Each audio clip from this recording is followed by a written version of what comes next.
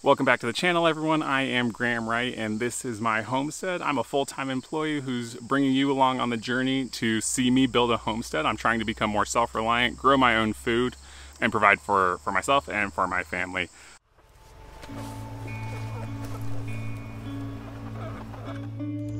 Miss Diane got an egg out of here this morning.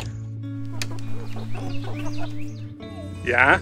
Dad, today when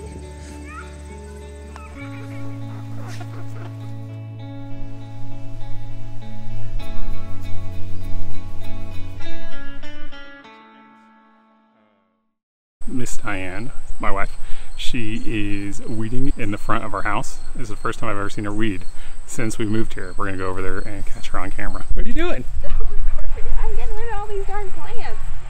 Why are you getting rid of all of them? Well, maybe not all of them, but I'm just sick of having a front yard that looks like a jungle.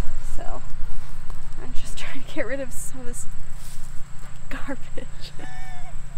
Some of these weeds. I don't know if you heard her because she was kind of mumbling, but yeah, our front yard has sort of become a jungle. The former owners, they planted a lot of perennials over here, and we haven't really done anything with them.